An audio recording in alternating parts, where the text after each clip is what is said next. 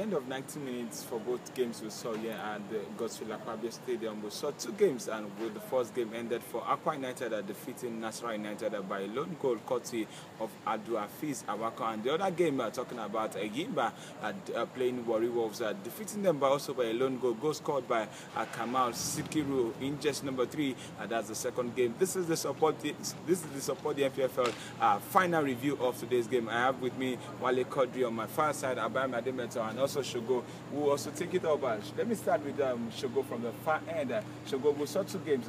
Akwa United playing Nasarawa United. One goal it ended. What's your rating about the game? Honestly, if I should say the truth, Nasarawa United they performed below expectation, and also the second game was the best game so far in the first day of the second round. I enjoyed the game between Enyimba International and Warri, but the game between Akwa United and Nasarawa United was below expectation, though Abdulaziz Awako was able to get the curtain raiser at the 90th minute. But honestly, our football is changing, and we're having young guys who knows how to do this game, because gone are the days when we have old guys. But now things are changing and we're enjoying best of football. But honestly, Nasarawa United are going to represent us at the continent, and they are not doing bad. The midfield is not that creative, the attack is not sharp. Tayo Fabi was not doing what was expected, and also I was expecting Aminu Kadiri to come from the flank and support Azango Phillips from the flank, but these guys are not there to strike the balance from the side.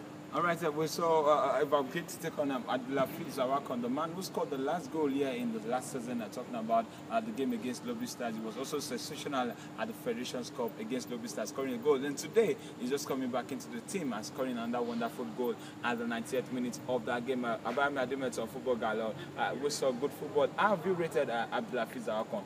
Do you think he's the key man behind the success of Akwa United? Just like he showed last season at Fed Cup, where he emerged as one of the bright spots of the promised keepers. Now they have a new coach in former Enyimba International and Ushon Boys Gaffer and Morris Coleman. And like he said after the match, that the secret of his success is Almighty Allah, who has made him get to where he is right now. Abdulaziz Awako, he was able to pop up and score that late goal. Good run from Kufuyebong, the under-23 international, and that was a typical goal poacher's finish. And for me, that was what affected Akwa United right there in Kaduna. You know, they were just tossing the ball around with good ball. That's like Ubong pipe, but they lacked that finishing touch, and that was what Abdulaziz Awako showed today. And for you to actually play very well at the continent against the likes of TP Mazembe, top clubs on the Sporting Garua, Orlando Pirates, and the rest, you need to finish your chance. You don't need to be wasteful. And Nasarawa United, they showed their privilege in front of goal today. They were creating chances. The likes of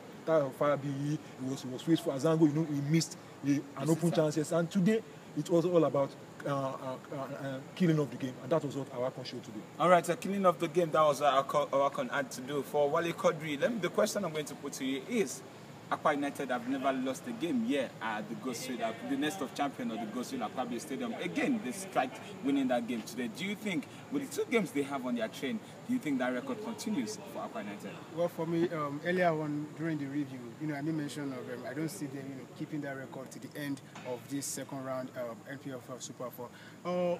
They still have a couple of games to play, like 2 or 3 games to go. They'll be playing Enyimba, they'll be playing Warri Wolves, and from what we've seen so far, this evening, Wolves and Enyimba, these two teams, they show class, they show that they're prepared, for the next task ahead of them. So for me, I still feel that Akwa United, that record will be shattered very soon, because when you look at the way Enyimba played, look at the way Warri Wolves played, realize that when these two teams play against them, definitely they're not going to get the 6 maximum points. All right, let's just quickly go to the second game, talking about Enyimba and Warri Wolves. Just a question directly to the 3 guests on the show this evening. Let's just look at Enyimba 1, Warri Wolves 0. Another defeat for Samuel Kodu's boys. Why are we going to with Warri Wolves? For me, if you look at the way Warri Wolves played at the Kaduna edition of 2016 NPFL Super 4, you will notice that there's a bit of cohesion and teamwork. The likes of Solomon Opako, the former Free State star, also played for the under-23 in the past. The likes of Ogenevu, Uzezi. Today, Ituya came in very late, and we saw that an improved Seasiders team. Enyimba International with their glut of stars, we call them Man City of the NPFL this season. Piagbara showed quality. You go look at the goal. Was able to move away from Opako, and that was it. Come out with top class finish. The likes of Diary Ojo, they showed real quality, and it shows that NPFL has come to a good game from the two sides. Okay, Wale Kodri. Well, for me, I think Warri was their last game, according to what Gallo has said, they've been improving so far because in the review we mentioned of them losing to Benden Insurance, but this evening we saw what they did against Enyimba. Going forward, they lack the cutting edge because that top man that can do the damage wasn't there. We saw what Ali Misikiru did. He really tried, in the first half, in the second half, but he was substituted. And after that, getting the goal for them happens to be the big deal for them. Then bringing in other guys, they really showed, the quality that they are made of. But then getting the goal has been the problem. Though they really played well. I got a last quote from the coach. I'm going to Shogo. The coach, we saw a player, Kelechi, who came in number 16 jersey. He actually read the flair of the game. That guy is a promising player for Warri Wolves. Do you think he can live up to the expectation on his bodies? Of course.